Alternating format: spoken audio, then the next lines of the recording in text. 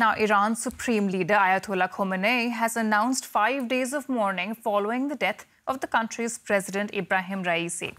He was killed in a helicopter crash on Sunday, along with the country's foreign minister and several others. Rescuers had scoured the mountainous area in Iran's East Azerbaijan region before eventually discovering the wreckage. Officials say the aircraft crashed into a mountain peak during heavy fog. Raisi became president in 2021 and was a deeply conservative and hardline leader.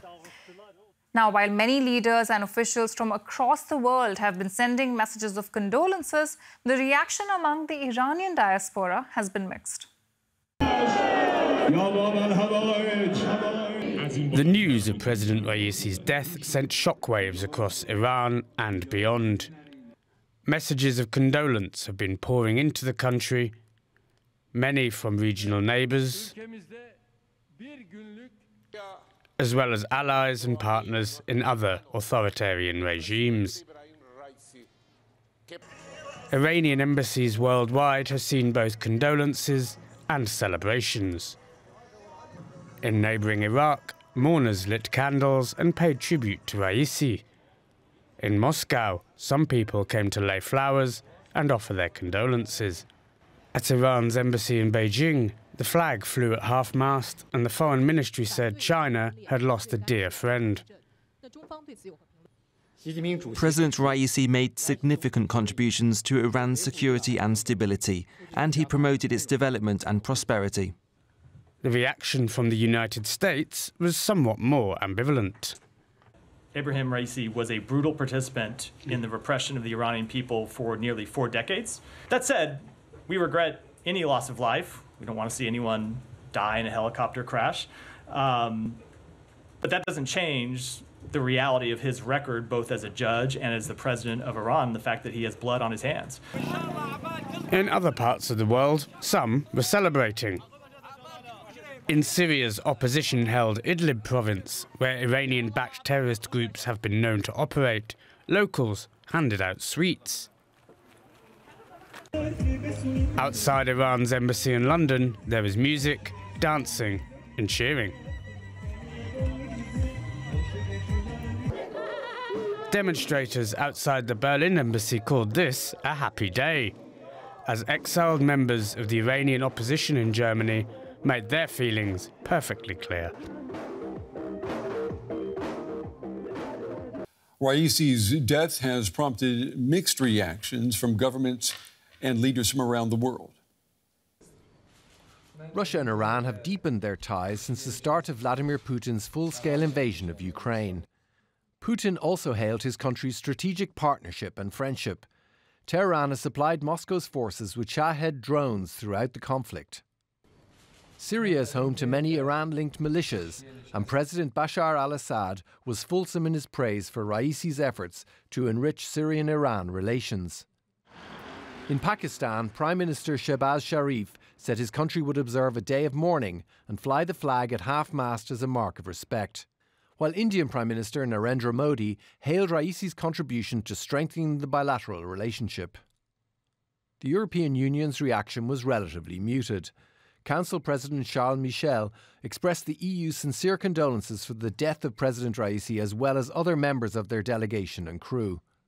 The bloc has imposed sanctions against Iran in response to its human rights abuses, nuclear proliferation activities and military support for Russia's war of aggression against Ukraine. Well, I'm joined now by political analyst Ali Fathollah-Nejad, director of the Berlin-based think tank, the Center for Middle East and Global Order. It's good to have you on the program tonight. We were seeing pictures coming from Tehran this evening showing people taking to the streets, people mourning publicly the death of their president.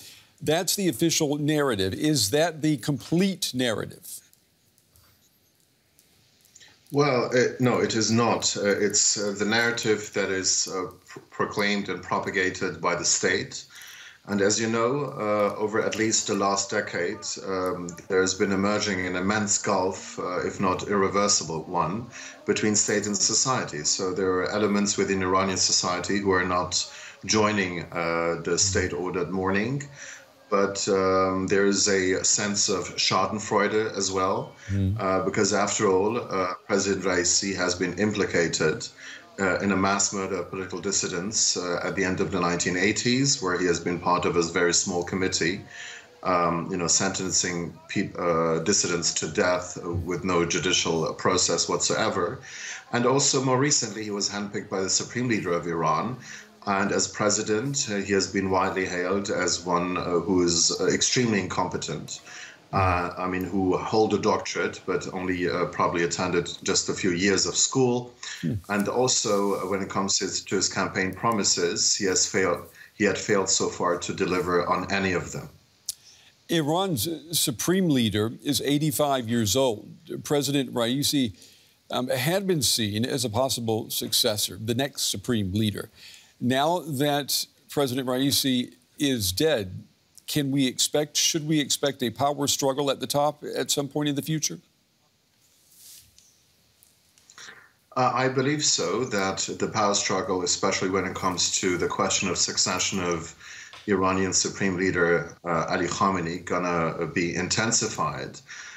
Because after all, Raisi was a close confidant and protégé of Khamenei, and he has been chairing a three-member committee tasked with finding the new supreme leader. And as you said, he was also traded himself to be potentially the next supreme leader. So the struggle over the question of succession gonna certainly be intensified. And this, of course, Raisi's death, of course, opens the way for new horizons about the question of succession of the supreme leader. Well, we've got about 30 seconds here, but I want to get this question to you. Do you foresee any change in Iranian foreign policy, particularly with Iran's proxies in the Middle East? Well, not at all, because the center of power of Iran does not contain the president, but it consists of the supreme leader, its quasi-parallel government, the so-called office, plus the Islamic Revolutionary Guard Corps. So all those are the ones who are calling the shots when it comes to Iran's regional and foreign policies, but also when it comes to domestic politics. So in political terms, we can expect no changes, but what is going to be interesting is the more intensified power struggle at the top of the regime. Ali Fathollah-Nejad from the Center for Middle East and Global Order, we appreciate your time and your analysis tonight. Thank you. Thank you. Well, I'm joined now by Kamran Matin, a senior lecturer at the University of Sussex.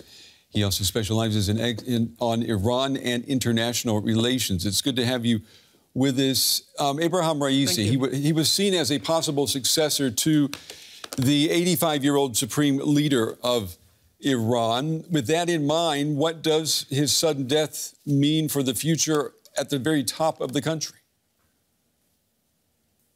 Yes, indeed. Actually, the fact that he was seen as a potential successor to Ayatollah Khamenei, along with Khamenei's own son, who many observers believed is the real kind of candidate for succeeding his father, has given rise to all sorts of speculation within Iranian community abroad and inside Iran, whether this was a kind of quote-unquote inside job to get rid of a potential competitor so that Khamenei's son can accede to the throne of his father. But in terms of the impact of his death in the actual political structure of Iran, actually presidency has limited power. It's not comparable to other republican systems. Real power lies in the hands of the supreme leader, Ayatollah Khamenei, and also de facto power in the hands of IRGC, Revolutionary Guards, which has close relationship with Ayatollah Khamenei. So in some ways, you might say that this has simplified the succession with the removal of a potential candidate. But in any case, it is assembly of experts which has to select who succeeds the supreme leader. But the candidates in the members of that assembly themselves are selected by a body which is appointed by the supreme leader. So the whole thing is sort of engineered or can be engineered in advance. Well, you say that the power equation inside the country may be simpler because of this tragedy. I'm wondering, though, what does it mean for foreign policy? We know that Iran is involved in Iraq, Syria, Lebanon, Yemen, and of course we know that it backs Hamas in Gaza. Will this tragedy, will the loss of the president, the foreign minister, will that change anything there? Well, you know, as it is well known, you know, the person who has the last say on matters of national security as well as strategic foreign policy is the supreme leader. So in that sense, even if Raisi was not in line with supreme leader, I don't think he could actually make a huge change in that regards. But the fact is that Raisi was a protege of Ayatollah Khamenei. He was very obedient to him, which was one reason why, among many reasons why he was actually able to win the elections, because all the other potential candidates were disqualified by a body which is appointed by the supreme leader. So I don't think his demise actually impacts Iran's foreign policy and regional policy, and it will remain in the hands of IRGC and the supreme leader. The relationship or the absence of a relationship with Israel, will that be impacted at all by this tragedy? I doubt so. I mean, one of the many conspiracy theories which is circulating around is that Israel might have had some role in it, because Raisi was returning from a meeting with the president of Azerbaijan Republic, opening a dam between the two countries. And Azerbaijan has very close military and security relations with Israel, for which actually Iranian regime has in the past threatened the Republic of Azerbaijan. But of course, Israel has denied any involvement, and this remains only a kind of a theory. But in terms of the impact on Israeli-Iranian relationship, I think Iran will continue to support its so-called axis of resistance, what other people call its proxy forces against Israel, but it will avoid an all-out war with Israel and the United States. And there were reports of secret meeting between Iranian and American officials in Oman regarding the same matter. I think that line will be continued by whoever is replacing Raisi in Iran, and also by the IRGC and Supreme Leader. Mr. Matin, we appreciate your time and your valuable analysis tonight. Thank you. Well, in 2009, Maziar Bahari spent more than 100 days in an Iranian prison where he was tortured and threatened with execution. Well, the Iranian-Canadian journalist, filmmaker and editor of IranWire.com joins us now from London. Good to have you with us. How big a loss is Ebrahim Raisi's sudden death going to be for Iran's leadership?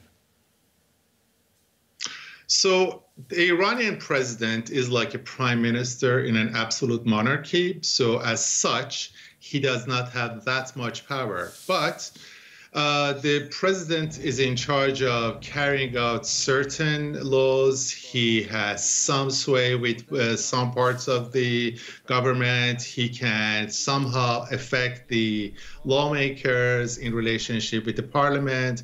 And also, he either can be totally 100% in the service of the supreme leader of Iran, who has absolute authority, or he can somehow advise the supreme leader to do certain things. Raisi was 100% at the service of the Iranian supreme leader, but in the past 3 years, when he was president, he proved to be very inefficient, inept as a manager, and also he was horrible as a public speaker. So I would say that there is a sigh of relief maybe in certain quarters in Iran, because they have gotten rid of a very bad president. And whoever comes to becomes a president in Iran might most probably be a better manager and a better public speaker than Raisi, because that's not a very difficult thing to do. OK, so from what you said, it sounds like not much will change with his death. Iran, of course, involved in Iraq, Lebanon, Yemen, and, of course, backing Hamas in Gaza. So all of that doesn't change, we presume.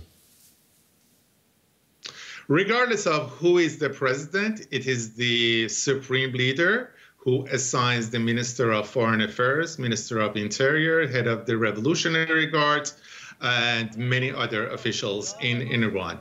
So the death of the president is not going to change the Iranian domestic policy or foreign policy. In certain cases, the president is more combative, like we saw with Mahmoud Ahmadinejad in 2005, who denied the Holocaust without anyone ordering him to do that. Or we saw Hassan Rouhani in 2013, who was a more pragmatic, more conciliatory person in terms of his relationship with the world.